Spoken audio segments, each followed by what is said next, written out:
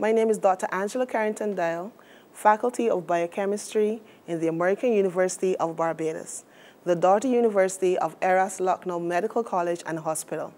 Since I've been to India, we have been able to see many changes in hospitals compared to my country. There is a very large 1,000-bed hospital that's being run by the university. As compared to my island, that is exquisite.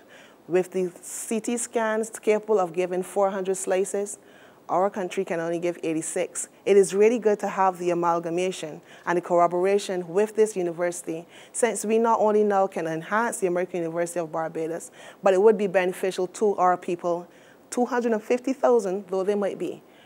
So this is a great opportunity to be able to attend such a university, to be part of this great venture, where we are able to assist persons in impoverished states.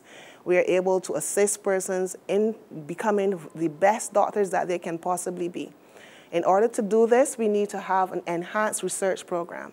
And since we have this lovely collaboration with Eras Lucknow Medical College, we are able to do even animal studies, in vivo studies, opportunities that would not have been possible in our American University of Barbados, as small as it is.